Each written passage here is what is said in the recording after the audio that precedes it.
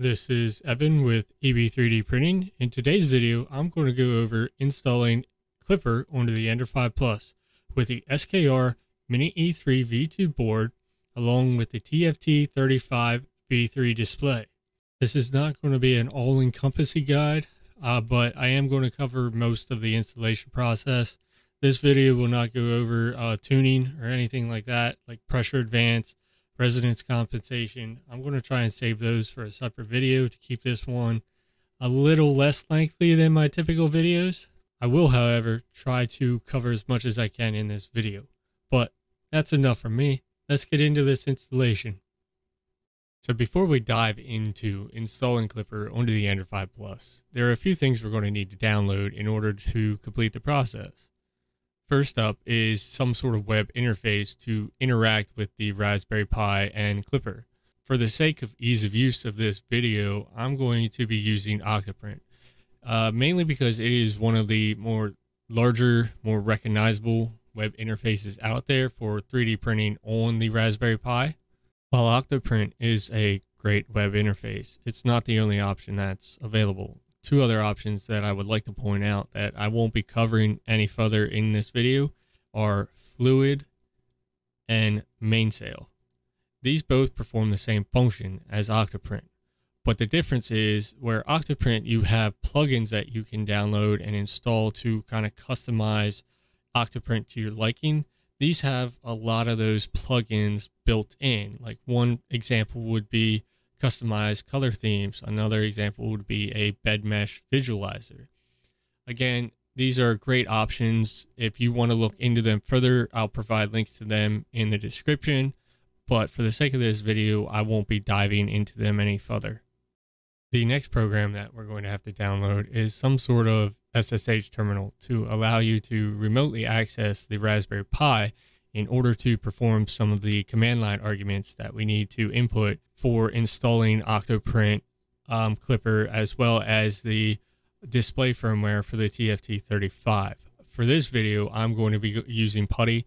It's a very bare bones, straightforward, easy to use terminal program. I'll provide a link to this in the description.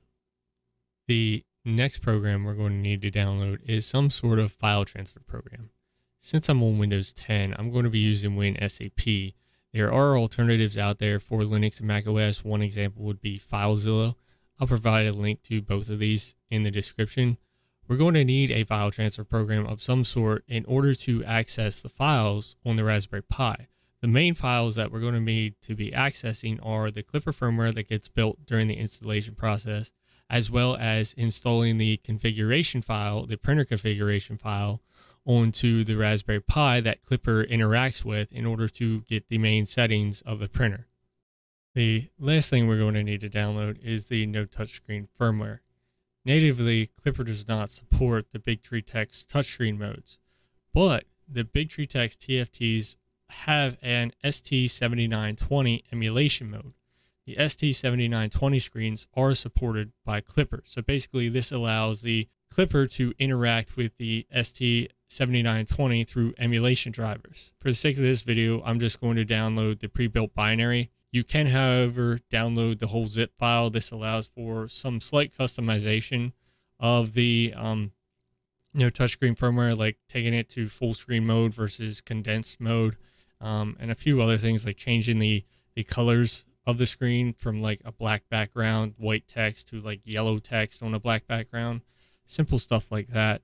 But like I said, for the sake of this video, I'm just going to download the pre-built binary.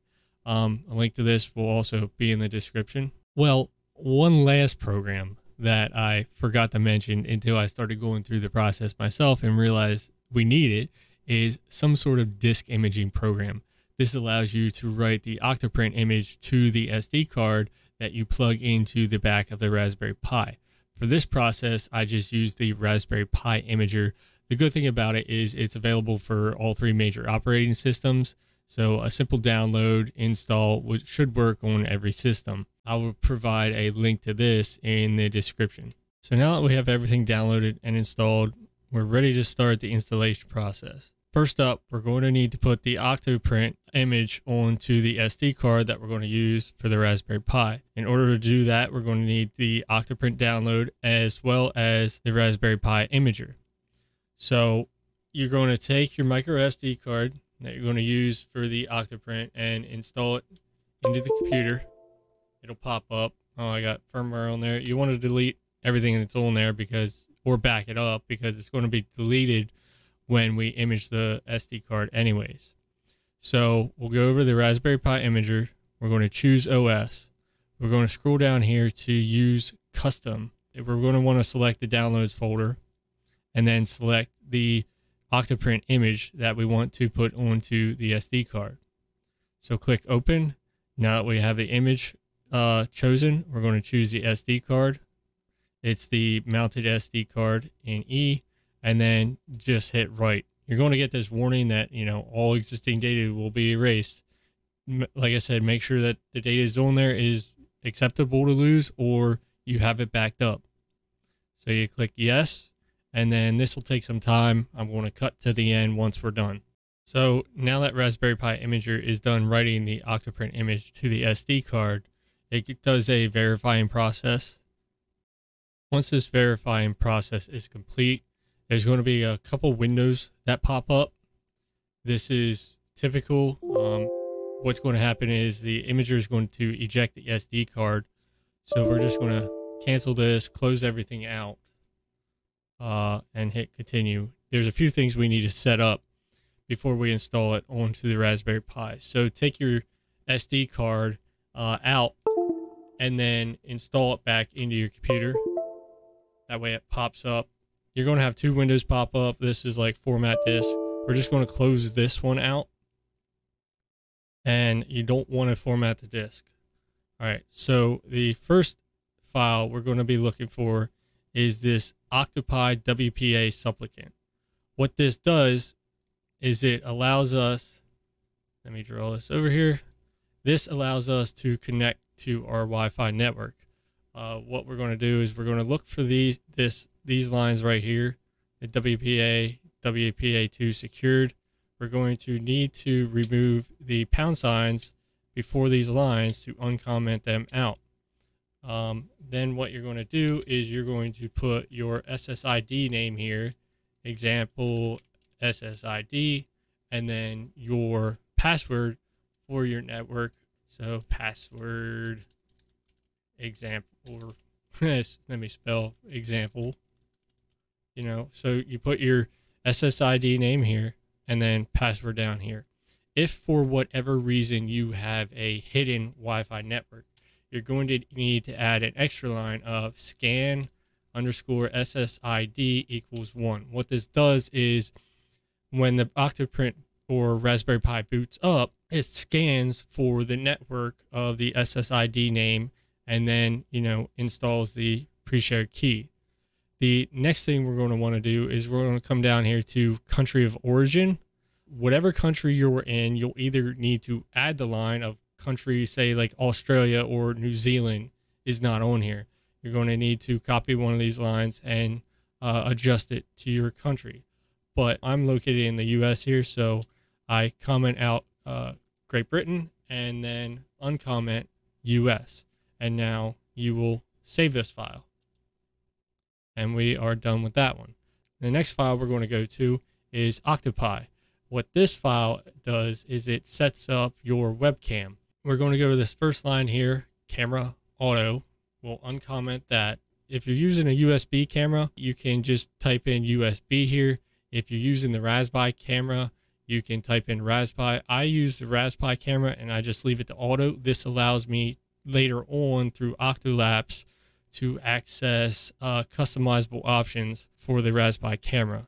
The next up, we're going to do camera USB options. We're going to change this to 1296 by 720, I think it is. Your camera will be different, but for my Raspberry Pi, I just do a 4x3 780, I think it is, 926 by 780, and then just bump the FPS up to 5 or 15. The last thing to allow customizable camera options is we're going to scroll down here to these web root options, we'll uncomment these two lines and then backspace so it just looks like this. This allows the, like I said, Octolabs to access a Raspberry Pi camera to allow for customizable camera options. And then we are done with this. So next up, we're just going to eject the SD card and install it into our Raspberry Pi. So now that we are over at the printer, I'm going to take out the Raspberry Pi, slide in the micro SD card with the label facing up, plug in the USB cable, plug in the power cable, and then make sure to power it on.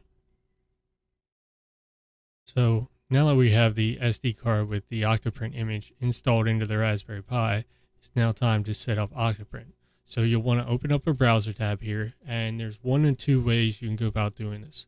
First is if you only have one Octopi instance or Raspberry Pi on your network, you can just type in octopi.local, and this will take you to the instance of OCTOPRINT.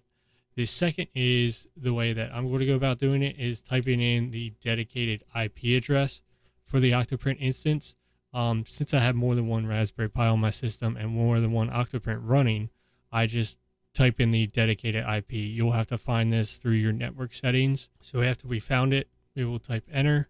You'll be displayed with this setup wizard screen. It's basically the introduction. So what we'll do is we'll hit next. You have the choice to restore from backup. So if you already have an OCTOPRINT instance set up and you're setting up another one, or just reflashing the OCTOPRINT instance, you can restore for backup. Access control, this is where you enter in username and password, and then we will create an account, login successful, next. Anonymous usage tracking, I enable this, that way, you know, it provides them some feedback to help hopefully make OCTOPRINT a little bit better. Next is the online connectivity check. This is to check to make sure you're connected to the internet, and if you're not, it prevents you know, the Raspberry Pi from using resources trying to connect to the internet if you are not connected. So you just test the host port here, we'll test name resolution, you know, both of those are enabled, they work. So I'll enable connectivity check, hit next. Plugin blacklisting, I recommend enabling this as well. This prevents you from, you know, potentially installing harmful plugins that are on the OCTOPRINT plugin manager. So we'll hit next, default printer profile. This is where you go through and name your printer, Ender 5 Plus. We'll name it there. It's a generic ret wrap. This is where you set up print volume. Since we're on the Ender 5 Plus, it is 360 by 360 by 400 or 400. 500 would be a little excessive. Axis. The only one I recommend changing here is the E. We'll drop that down to 100. Next, it's a 0.4 nozzle with one extruder. So we'll hit next. That's all these steps. We click finish. So now that we have OCTOPRINT all set up, we're not ready to go yet. We probably will not be able to connect to the printer. There's a few more settings that we have to adjust when we install Klipper, but I would go ahead and just install these updates now. So we'll get these updates out of the way. Now that they're installed, it'll the Raspberry Pi will automatically reboot. You'll get this server is offline warning that pops up. So once it's back up and running, we just hit reload now. Now that OCTOPRINT is back up, we are actually going to pause our OCTOPRINT configuration for the time being. We will come back to OCTOPRINT after we get Klipper set up and installed onto the printer, and then finish configuring the last few steps we need to in order to have OCTOPRINT communicate with Klipper. Before we get into installing Klipper, the first thing we'll want to do is update and upgrade the Raspberry Pi OS. This is fairly simple, pretty straightforward to do. So what we'll need to do is we'll need to have PUTTY open, and I will provide a link to this webpage in the description. So we'll type in the IP address that we accessed the Raspberry Pi from earlier, and then click open. Now we'll be presented with this potential security breach. This is just the SSH certificate So you want to click yes here. Now we'll bring this window open. Now it'll ask you to log in as. If you've never set this up before, the default username is Pi and the default password is Raspberry. So we'll be logged in, and now we will have the OCTOPRINT instance up. So what we'll do is we'll highlight this sudo apt update, right click, copy. Now to paste in PUTTY, it's as simple as a right click. You right click, hit enter. It'll ask you for the sudo password. Again, this is Raspberry. And then it'll go through the update process. Now that that's done, we will do the full upgrade. This one will take a while, so I will cut back once this is done upgrading. Well, before it's done upgrading, it'll prompt you with this, do you want to continue, yes or no? Just hit Y and continue. And as I said, it will take a little bit to go through this, so I'll cut back in a little. All right, so now that that is done installing, what we're going to do first before we move on to installing Klipper is we're just going to reboot the system. To do that, we do sudo reboot. We'll be prompted with a remote side unexpectedly closed. That's okay. So now that we've updated the Raspberry Pi and rebooted the system, first we'll have to log back into the Raspberry Pi before we begin installing Klipper. We will log into the session. We'll be prompted with the screen, login. This is Pi and Raspberry again. All right, so now that we're here, I will provide a link to the Klipper docs webpage. We'll click on installing it, and we will begin installing Klipper. So again, we'll just start here with these first two lines to clone the GitHub. We will copy this, go over here to the PUTTY session and right click. And this is the install script. All you have to do is right click or not right click, but just hit enter. It'll ask you for the sudo password. This is Raspberry again. Again, as with the upgrade, the Klipper install takes a little bit to get done, so I'll cut back when it's finished. Now that Klipper is done installing, we'll move on to the next step, which is flashing the microcontroller. So now that Klipper is installed and it has restarted, we'll move on to building and flashing the microcontroller. For that, we're going to switch over to this other web page, which is the VORON design web page. I'll provide a link to this as well, and we will follow the steps for flashing the firmware on the SKR Mini E3 v2.0.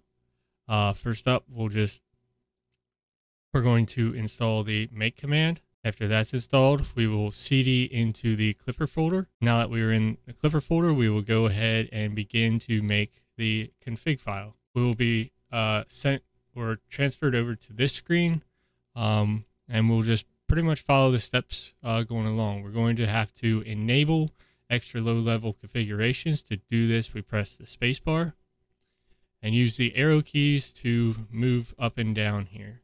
For the microcontroller architecture, we're going to have to select the ST microelectronics. So that is selected. For the Mini E3, we use the STM32F103. That's already selected.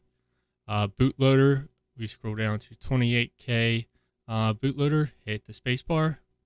For clock reference, we keep that at 8 megahertz. Communication interface, we keep that as USB. USB IDs, we don't do anything with. Specify custom step pulse duration, we don't do anything with. GPIO pins, this is where we customize the GPIO pin. We type in exclamation point PA14, hit enter. And once we're done setting up the firmware configuration, we hit Q. We'll be prompted with yes. And now we scroll down here to run the make command. Right click, make clean. Right click, make. And what this does is, once this is completed, we'll actually have our firmware file that we put onto the motherboard, the SKR Mini E3. Now that this is done building the firmware file, you'll see it's located in the out folder and it's labeled clipper.bin. What we're going to need to do now is we're going to need to open the WINSCP full size this. So we're going to log in. Host name is the IP address for the Raspberry Pi. Username is Pi. Password is Raspberry again. And we will log in. It will be prompted with another certificate warning. Just click add. All right, so now that we are logged in, we want to make sure we have our USB drive that we're going to, the micro SD card USB drive that we're going to put the Klipper firmware file on. So we will go into the Klipper folder, go down to out, and then select this klipper.bin file. We will right click copy, paste that onto the micro SD card, click OK here. Now just slow double click. We'll be able to rename this firmware.bin. All right. So now that we have the firmware file onto the micro SD card, we can eject the SD card and take it over to the printer and put it into the motherboard.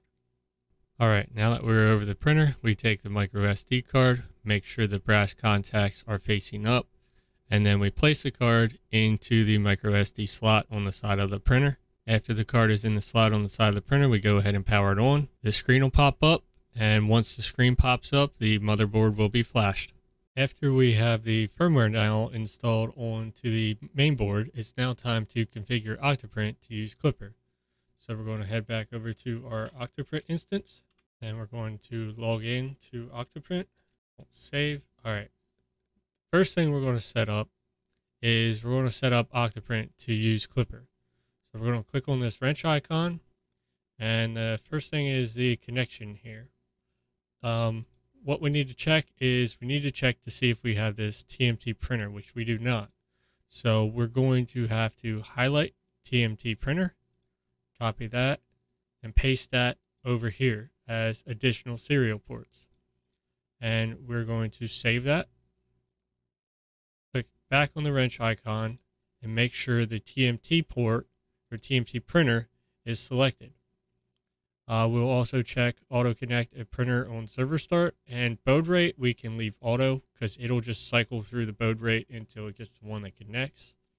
After we have TMT printer selected as the serial port to connect to, we're going to go over here to the behavior tab and make sure that cancel any ongoing prints but stay connected to the printer is selected. If it was not, the default setting is disconnect from the printer. Just make sure you click on the circle here beside the cancel. And then after that is done, we'll scroll down here to save. Now, one more time, we're going to go back into the wrench icon and go down to plugin manager. And we're going to select get more. What we're going to do is we're going to search for the plugin that allows OCTOPRINT to use Klipper. That is called OCTOClipper. Or OCTOClip, and once you don't have to type in the whole thing, but once it pops up, we'll just click install. It'll go through the installation process, and once the installation process is complete, it'll automatically, well, not automatically, it'll prompt you to restart Klipper. So we'll restart it and select proceed.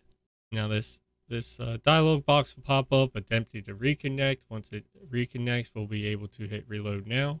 Once it refreshes here, we should be connected to the printer. And that concludes the installation process for Klipper, just getting it onto the main board. The next thing we're going to actually have to go through is setting up and configuring Klipper so it works with the Ender 5 Plus. Now that OCTOPRINT is set up to talk to Klipper, we have to set up Klipper to interact with the printer. I'm going to do this a little bit different than what the steps are located over here on the Klipper webpage. The first thing we're going to do is we're going to have to find out the serial ID for our MCU. So we're going to log into PUTTY here. I'll open up a terminal window there. This is a simple login as before. All right, now we're going to change directory into the Klipper folder. Now that we are in the Klipper folder, we are going to run this serial ID command. So highlight that, copy. Come over here, right click, paste it in. All right, this is our serial ID number. We need this number for later, which we'll actually put in the MCU section of our printer.config folder.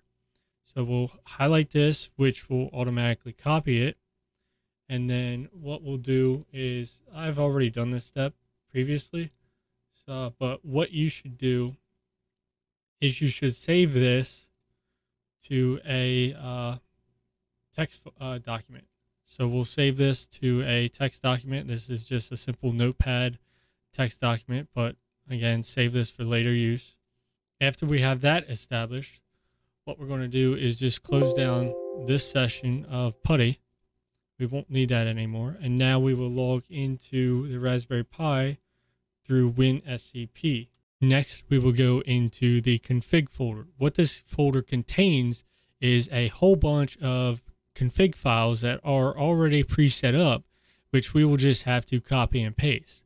Now we'll scroll down here. You'll see that there is already an Ender 5 Plus config folder. This is not the one we are going to be using because this is for the default factory display and motherboard for the Ender 5 Plus. What we're going to do is we're actually going to copy this SKR Mini E3 up here from BIGTREETECH. So we'll right click that, we will copy that. Now we'll back up through WinSCP to the default Pi folder, and we will paste in the configuration file. Once this is pasted in, we will slow double click, backspace, and change this name to printer.cfg. Now that that is set up, what we're going to do is we're going to double click this to open it. This will allow us to edit the folder, or edit the file, I should say.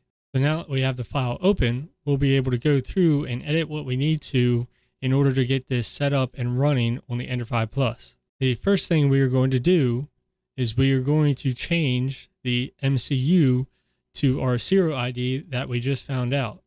So we will take this serial ID,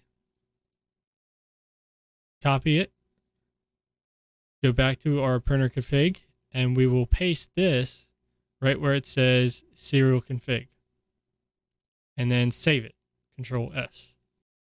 After we have the serial ID pasted in and saved, we'll scroll back up and start editing our dimensions and steppers. So first up, we'll start with stepper X.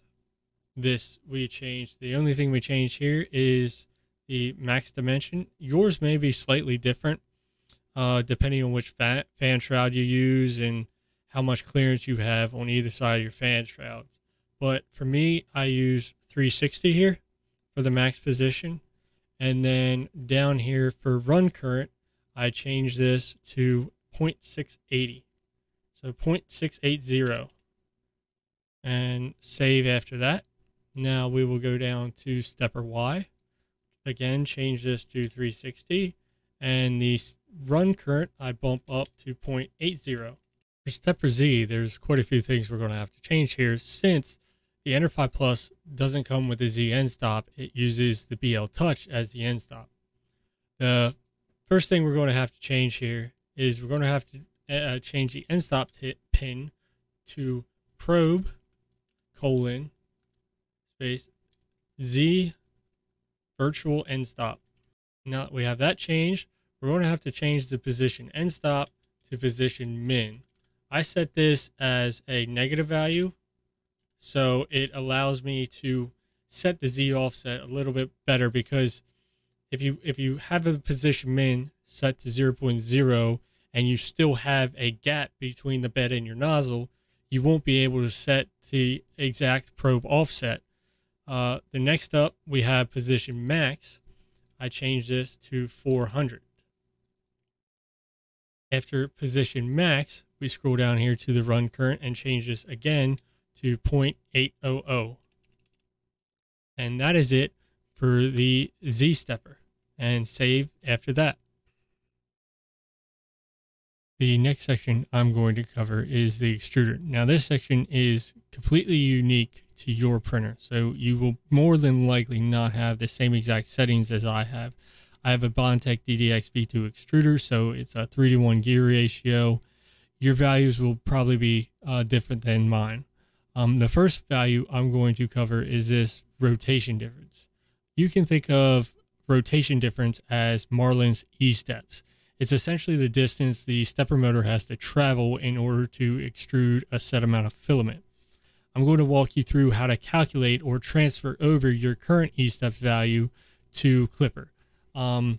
You've probably heard about the Teaching Tech GitHub page of how to calculate your E-steps and stuff like that. So go through, get your E-steps either from your current setting or calculate those E-steps. But what you do is you take your current E-steps value, so we'll do 96.88, and you will plug that into this rotation difference formula over here. It's a rotation difference conversion formula.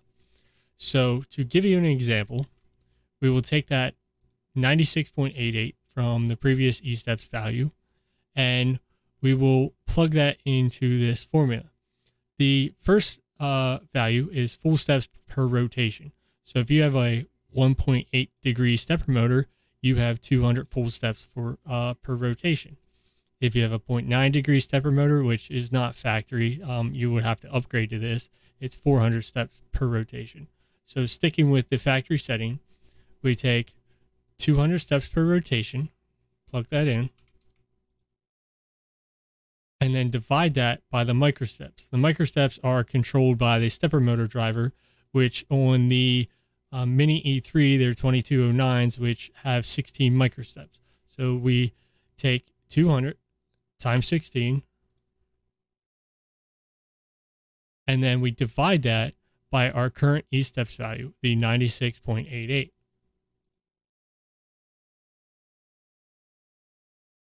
And that gives us our rotation difference. So we plug in, we don't have to like highlight the whole thing, but you can go out, like 4 or 5 decimal places. So we'll right click, copy that, and then we'll transfer that over here to the rotation difference from our extruder. Now for me, since I'm running a Bondtech DDX, I have to include the line gear ratio. This is for any extruder that has a gear ratio. The Orbiter is a 7:1, the DDX is 3:1, the Bondtech's BMG is 3:1. So you put that in and you basically insert your gear ratio. Next up, nozzle diameter is the same, or as soon as you change your nozzle diameter, you have to change that in the printer config file. PID auto tuning, we will cover that later. Run current, this again, I would keep 650 for your current setup. My setup is slightly a bit different. And cell chop threshold, you actually have to disable this if you want to run pressure advance. Pressure advance does not work too well with cell chop threshold enabled. So that's it for the extruder section. Everything else is pretty much the same here.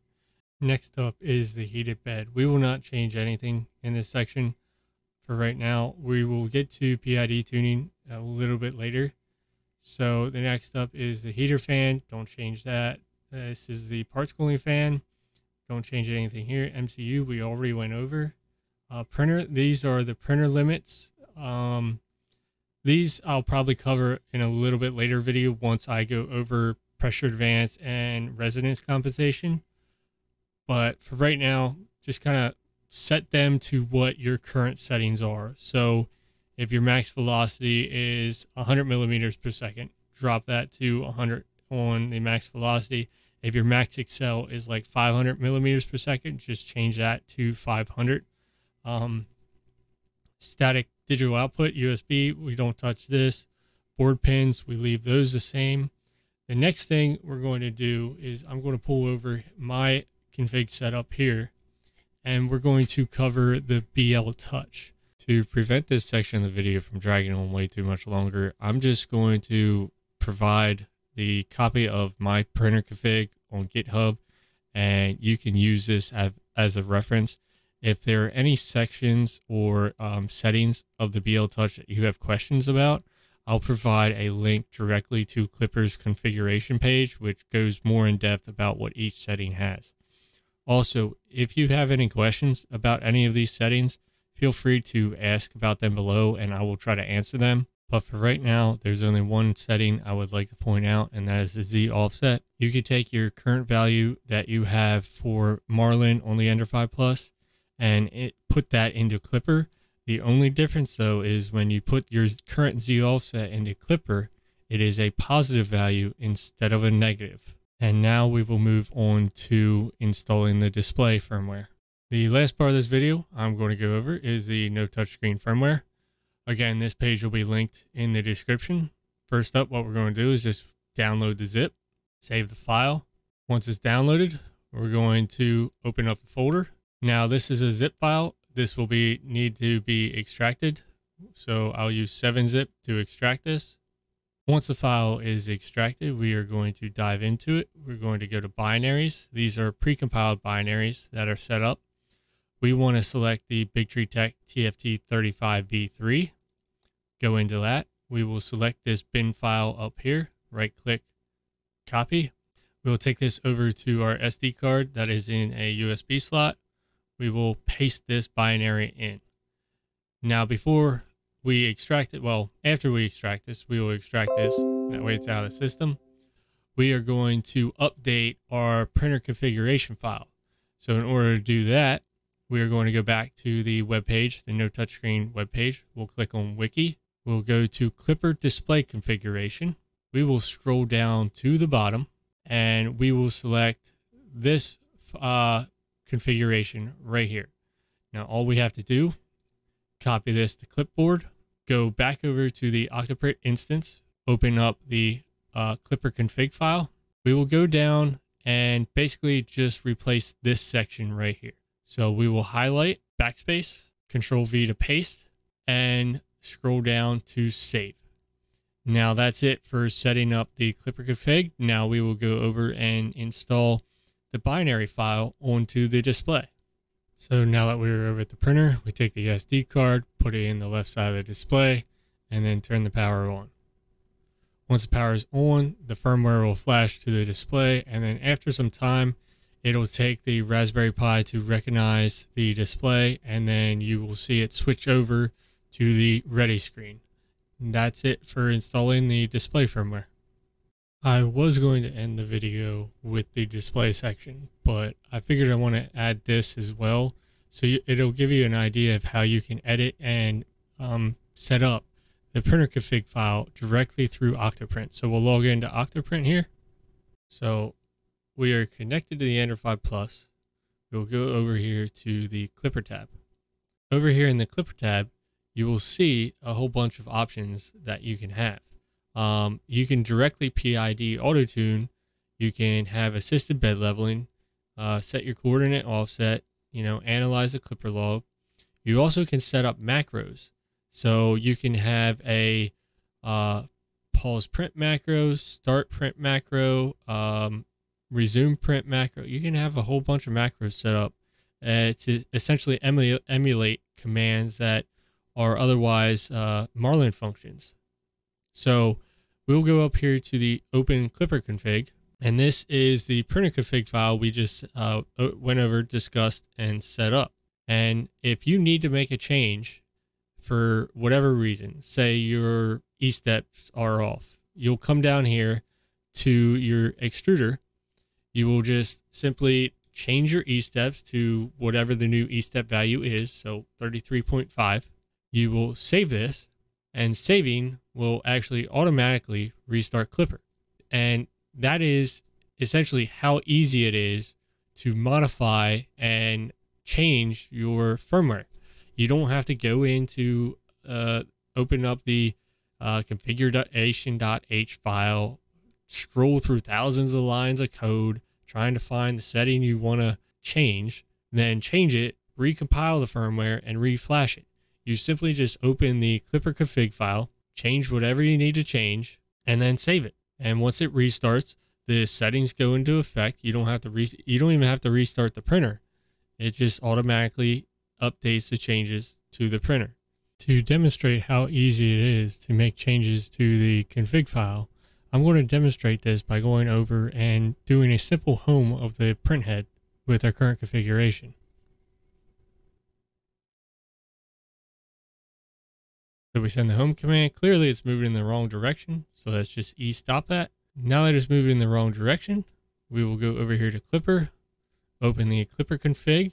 We will go direction pin. We will change this and take out the hyphen, and then we will save that. We will reconnect to the printer. We will restart Marlin firmware. Once it says it's ready, we'll go back over to the control tab, click home, and it is going in the right direction now for X. Let's see if it goes in the right direction for Y. It's not, so hit stop. Go back over to the Klipper tab, open Klipper config, go down to the Y stepper, take out the exclamation point there, click save. It'll restart Klipper. We'll reconnect to the printer. And just for safe measure, we're going to restart the firmware. That way it says it's ready. It's disconnected. Now it's ready. And we will home X and Y. We will see if the printer goes in the right direction. The print head is going in the right direction. So that right there is an example of how easy it is to set up and change the Klipper firmware to modify settings on the printer.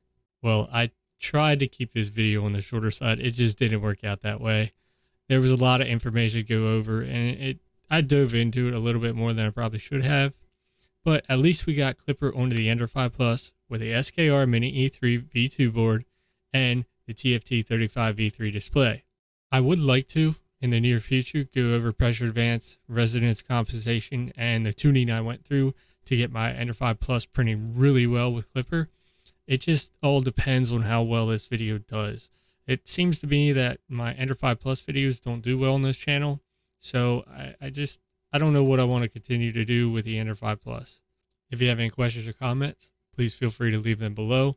I try to answer any and all questions I can, and your feedback is greatly appreciated as it helps me improve this channel and produce better content for you guys.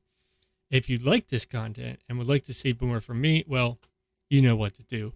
If you would like to support this channel and help me grow and so I can produce more better videos, I have links to do so in the description. As always, I would like to thank you all for checking this out, and I'll see you in the next one.